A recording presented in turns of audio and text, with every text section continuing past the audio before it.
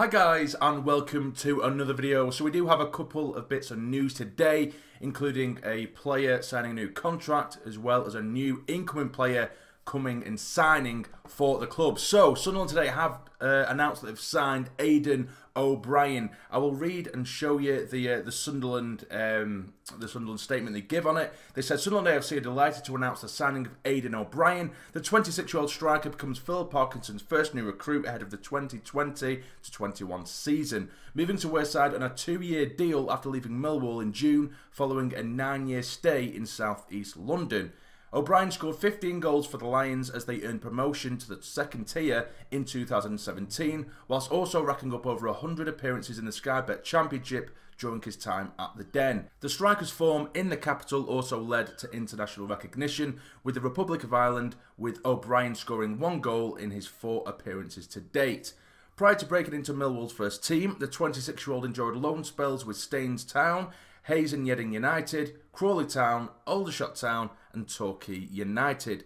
After sealing a move to the Stadium of Light, O'Brien said, "It feels terrific to be a Sunderland player. This is a massive club and I just can't wait to get going. I love scoring goals, it's what I live for, and hopefully I can bring plenty to the team. I can't express how excited I am and I can't wait to show the fans and my teammates what I'm made of." Manager Phil Parkinson added, "I'm really pleased with the signing of Aiden. He's at a good age. He has experience of winning this division and he's played plenty of championship football. Aiden can also play in a variety of attacking roles, which I feel is very important for us. We are delighted to welcome him to the club and we're looking forward to working with him." So that is the statement from Sunderland. Now, my thoughts on it, I'm not going to sit here and pretend I know loads about him because I don't, but I have spoke with a couple of Millwall fans who obviously know him a lot better and have seen a lot more of him than I have, and they've said, you know, he's not the quickest, which is a little bit frustrating because it's something that I've openly said constantly that we need pace. But they have said he's not the quickest, but he always seems to find himself in the right place at the right time, and he's also capable of coming up with a worldie every now and then, which is, you know, it's decent. It's a decent start.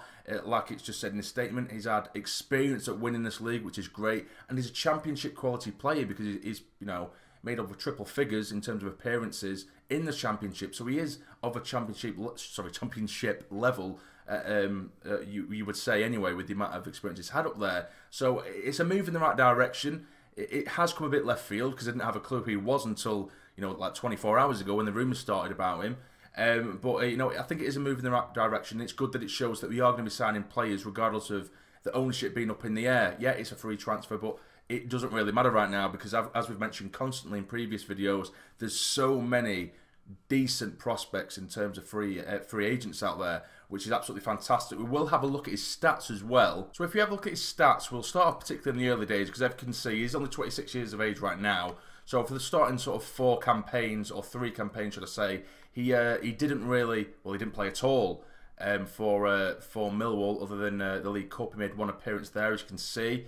Really early on in his career, would have been very young at that point. He did go on loan, as I did mention in the statement, several times. For Staines Town, he made 2 appearances with no goals.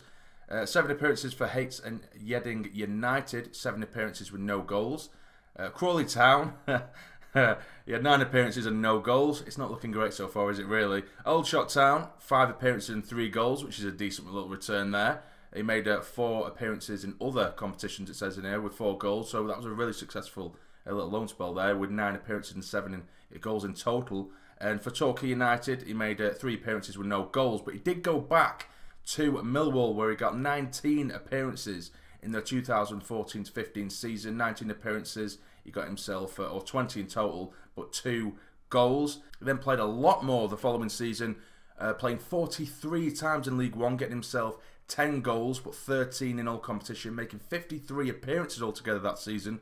So it shows how much they valued him there. And the next season in League One, where they did go up, he scored 13 goals, or 15 in total. He made 57 appearances in totals as well, including all competitions. So again, it shows that he can do it in this league, which I'm really, really excited for. Then across the Championship, he scored 6 goals in the 17-18 season. He scored 4 goals in the 18-19 season, and another 4 goals in the season just gone. But he's made plenty of appearances, so it's not like he's you know, just straight from the fringes of Millwall. He's made many appearances there, so it shows that they did value him. But of course, he's just not fitting into their that plans this season. So for me, I'm quite happy with that signing. He's not just an out-and-out striker, so I need to give that to him. He can play on the left-hand side. I've been told by Millwall fans he has been put out on the left quite a lot, particularly over the last couple of seasons.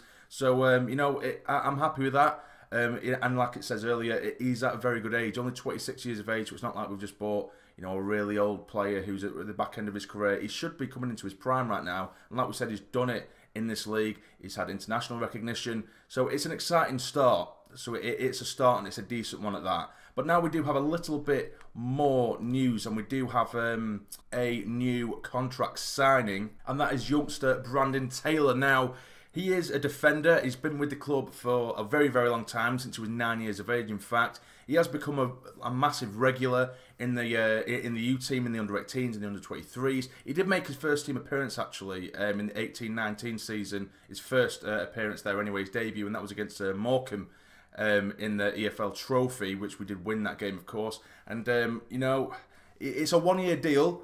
I haven't seen a massive amount of him, so I can't sit here and say he's this, that, and the other. But when I have seen him, it seemed okay. Will he, you know, get into the first team this season? We never know. I don't think he's probably at the same level as some of the defenders we've already got at the club. But it's definitely good to add that bit of competition, and we want to try and keep hold of our best youth, which we've just screamed out for, of course, with the recent exit of Bali Mumba. But that is pretty much all the news today, guys. We've signed a new player, which I'm happy with. Again, it is a bit of a unknown entity because I haven't seen a massive amount of him, but Millwall fans seem to be really positive about him.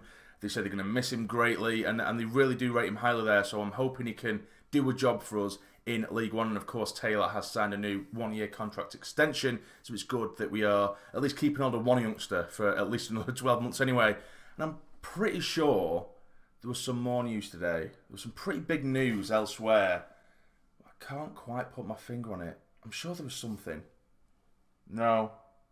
Must have slipped my mind. Anyway, so if you have enjoyed this video, obviously let me know down below. It'd be massively interesting to see what you guys think about the signings down below in the comments. But if you have enjoyed, of course, hit the like button for me. It'd be massively appreciated. And subscribe to the channel if you're not already to become a fully fledged member of the Sarny Army. But for now, you take care and stay jamsarny.